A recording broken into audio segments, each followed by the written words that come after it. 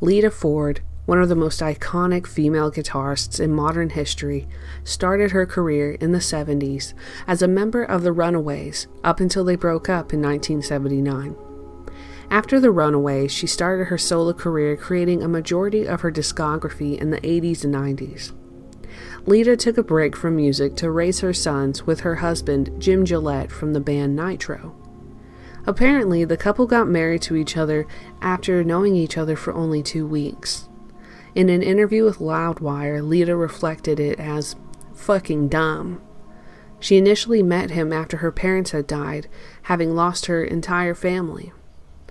In the same interview, she stated that when she got pregnant, she initially wanted to leave her husband, but she didn't because she didn't want to keep her children from their father.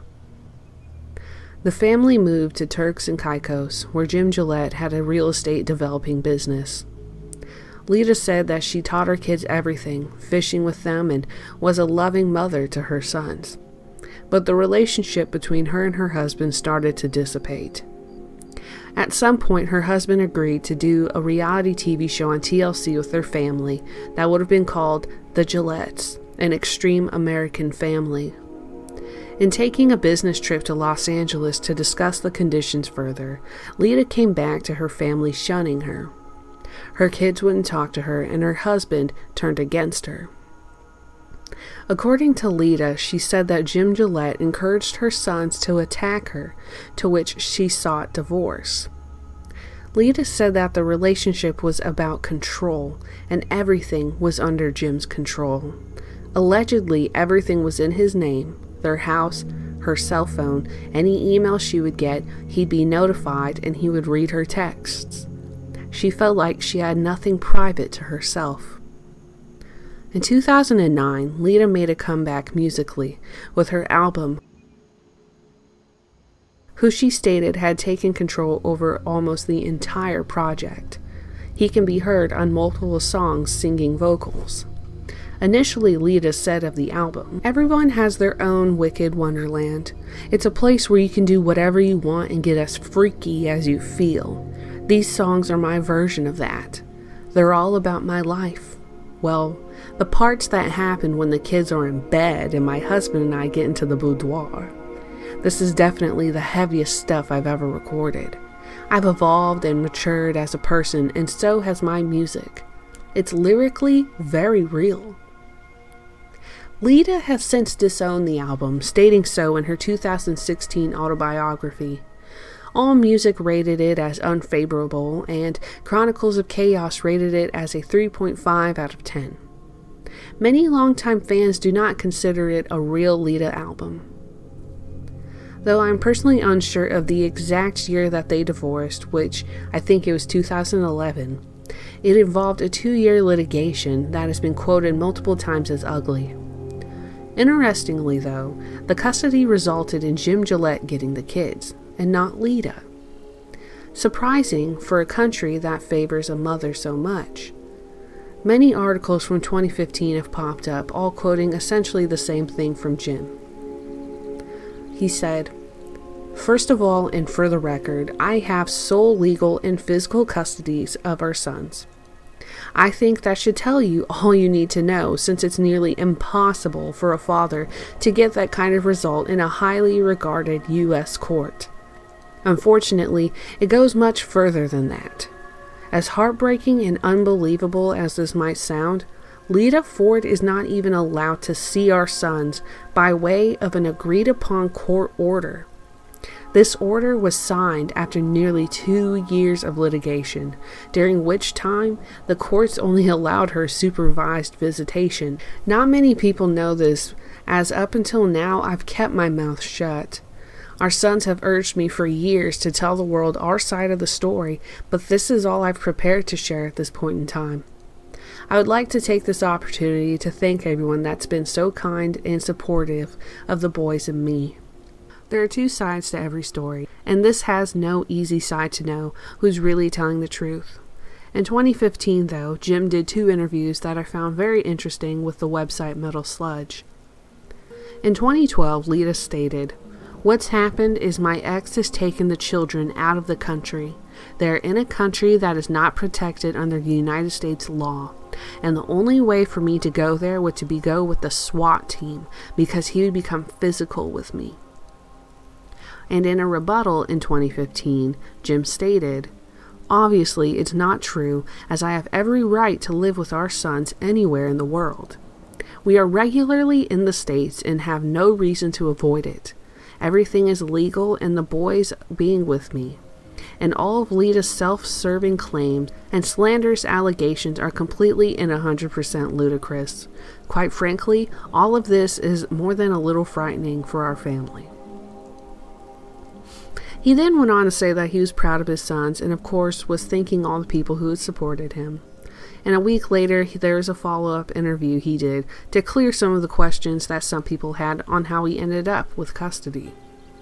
He provided documents that showed excerpts of the situations that he went through with Lita. The first being that Lita had called the police for domestic violence on Jim, and when the police showed up, they ordered him to pack his stuff and leave the house. Lita then had custody of the kids, of which frightened the boys. The report showed that the kids were truly afraid that their mother would kill them. Because of the conditions of their divorce, Lita had absolutely no right to see her children, and she didn't for many years. In 2013, she posted the song Mother, a tribute to her kids, on YouTube. Interestingly, this song would be brought up in the 2015 interview with Gillette, of which she said, "In what universe does a mother think it's a good decision to dedicate a song to her children that says their father, whom they love more than anything, should be crucified and left to die?" The rest of the interview talked about how, despite swearing under oath that Jim didn't hit her, she has made things seem worse for her. Interestingly, Jim has brought up Lita's known temper that was also pointed out on the Runaways documentary Edgeplay. In the movie, it was brought up how she pinned Cherie Curry to a wall and hit Jackie Fox over the head with a phone. Metal Sludge asked if she had taken drugs in their marriage, and Jim stated that he believed she was on pills when they were together. Interestingly, later on that year, in July 2015, their oldest son James went to the press to tell a little bit of his side of the story. "My dad always taught me, if you don't have anything nice to say, don't say it. Well, unfortunately, my mother has left me no choice with her crazy allegations against my father, including kidnapping, and recent attempts to start a nationwide Amber Alert type search for my brother and me. We have not been kidnapped. We live with our dad and have every right to. Thankfully, we never have to see our mother again, and we have the legal paperwork to prove it. By the way, I'm 18 and can live wherever I want, with whoever I want, and I choose to live with my dad. How ridiculous would it be for my mother to put out an Amber Alert on me, even though I'm a legal adult? Obviously, our mother has a lot of problems. 5 years ago, a court-appointed doctor told my brother and me that our mother was mentally ill. This came as no surprise to either of us. Unfortunately, my mother has never accepted any responsibility for her actions and continues to blame anyone and everyone, all while publicly playing the victim. Our mother is a child abuser. She was violent, threatening, and tried to make my brother and me hate our dad. Her attempts at parental alienation were constant and never-ending. When we didn't agree with her, she would become livid and out of control. We told Child Services, the Sheriff's Department, and many court-appointed professionals that our mother was crazy, violent, and we were afraid she would someday kill us in a fit of rage. We were with our dad when he was served divorce papers. We made him promise to do everything he could so we never had to see our mother again. He kept his promise, and for that we are forever grateful. Our mother alleges that our father brainwashed us against her. Nothing could be further from the truth. Our dad never said a bad thing about her. He didn't have to. We saw firsthand what she did to all of us. If he has in any way let us down, it was that our father should have gotten us away from her sooner. Our mother said horrible things about our dad all the time. She even said things about me and my brother. She called us fucking faggots because we used to sit with our dad and watch movies. Our mother threatened to have us thrown in a foster home and said we'd never see our dad again. Why? Because we told her we didn't want to be with her, and she was angry we told all the professionals that she beat us? She also threatened us and said she would have our dad thrown in jail for the same reasons. I could tell you horror stories for days, but that wouldn't accomplish anything. My mother needs serious help. She needs to stop lying, and she needs to leave us alone. She also needs to stop with her harassing and stalking behavior. Anyone that says my father should be crucified and left to die will never be a part of my life. Who in their right mind writes a song for their children saying those terrible things? James Gillette. In 2016, there's an article with Lita saying that she hasn't been able to see her sons in several years. She was quoted as saying, "My ex has kept my sons from me for 7 years now. No communication with my sons whatsoever. No texting, phone calls, emails, nothing." In 2018, there was an article from Blabbermouth stating that she finally saw her children for the first time in almost 10 years. She said, "By the time our divorce was final and everything was said and done, it was such a joke that it didn't matter what I got on paper. There was no way I was going to be in those boys' lives. They were such a mess by the time I left and my ex-husband left that it just didn't matter. I just needed to walk away from everything and regroup and come back with plan B. The big problem for me was I couldn't find them after hiring 4 or 5 private investigators and then being out of the country in a Caribbean island. The Hague Treaty was working against me with them in a Caribbean island, and when they did come back to the United States, it took me 9 years to track them down and find out that they were living in Tennessee. If somebody wants to fall below the radar, they can. They said I was not taking the medication that they prescribed for me, and that was absolutely ridiculous. It was just an excuse. I did everything in my power that they asked me to do. I did everything. They had nothing on me, and my ex-husband was just lying. He was just making up stuff as we went along. It was insane, and as he made stuff up, there was no proof that I did all these things he said I did. It was absolutely crazy, because I really was a great mom. I put everything into being a mom. I stopped my musical career. I focused on nothing but my boys. I homeschooled my boys living on that deserted island. I mean, I spent all day, every day with these kids. I had stacks of books, and then we would go fishing and we would cook dinner. We had a great relationship. So for them to turn around and say, "Mom, you did this, you did that," like, wait a minute, you guys are dreaming. You guys are being brainwashed by your dad, and the attorneys are just feeding off of that. I just contacted them for the first time in almost 10 years. And I was able to serve my ex-husband with papers saying that I want to see my son, my 17-year-old son. Because my older son now, being 21, there really isn't much I can do. So I was able to go in and see my kids for maybe 10 minutes in mediation. But my ex-husband had turned them against me so badly that when I went into the mediation, all they did was accuse me of things and get angry at me and point their finger at me. It was horrible. It was absolutely horrible, because he's still sticking to the same crap stories. In 2012, Lita created the page Lita Fort's Parental Alienation Awareness, a page talking about parents that have had similar experiences as her. She still posts regularly, wishing her sons happy birthday when the days roll around. As I edited the video for this post, I realized something that I didn't pick up on before and went back to do more research. While listening to my recording of Lita's son's letter to the press, I realized that it seemed quite odd that the letter sent was quite similar in verbiage that Jim Gillette would use in interviews about the divorce. What stuck out to me most was the last part that said, "Who in their right mind writes a song for their children saying those terrible things?" in reference to the song that Lita wrote, Mother.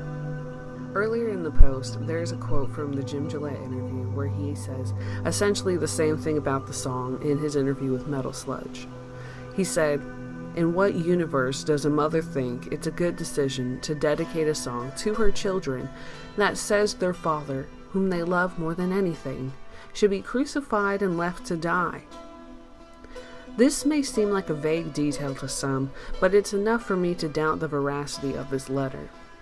On top of that, there was never any sort of confirmation from any of the sites that this letter came from, and that it was actually written by James Gillette himself. What I find even more odd is that there is seemingly no reply or response found from Lita about this letter, unless I've missed it somewhere. In the Metal Sledge interviews with Jim, there are a couple of screenshots of the court files included. One picture shows that the children were reportedly scared of being left alone with their mother. True. One screenshot is without much context except for setting the stage that Lita had slurred speech, implying that she was potentially on drugs. The last screenshot shows where Lita had been asked if Jim ever hit her, to which she said yes, but quickly reflected and said that he had more like squeezed her. I do not think that there's any good person in this situation, as divorce tends to be messy and hard for both sides.